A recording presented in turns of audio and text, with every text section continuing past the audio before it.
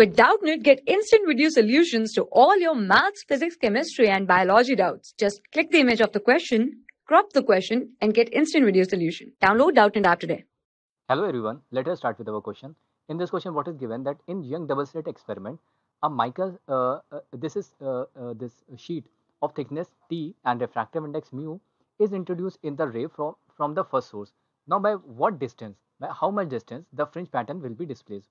Okay, so let's say this is where we are having the slits, okay, and this is our screen. So we will be assuming that our this distance, so where are our slits? So one slit is here and this is the another slit, okay.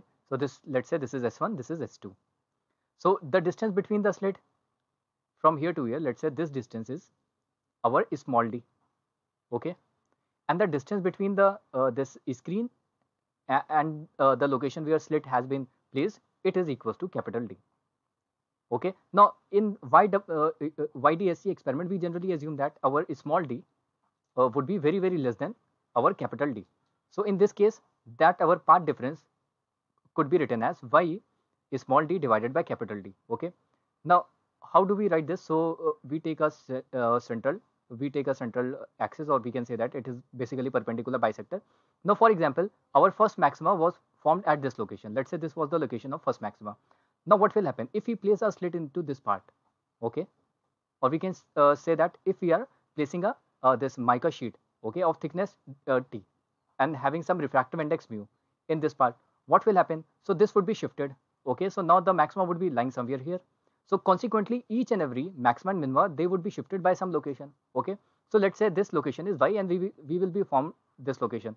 Now the location which is moved by a maxima or by a minima would be the same distance at which the fringe pattern would be moving, because everything is shifted by a distance of y, okay.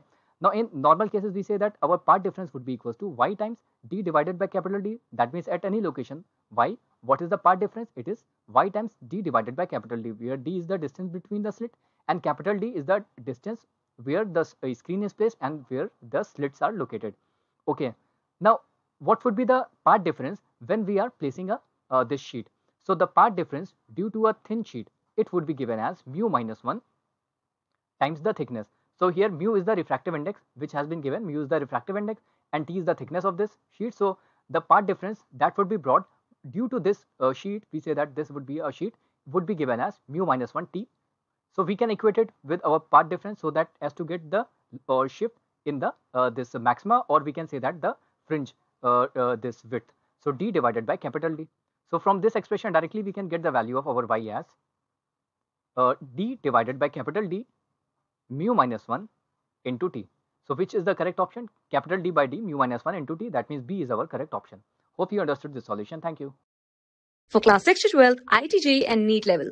Trusted by more than 5 crore students. Download Doubtnut app today.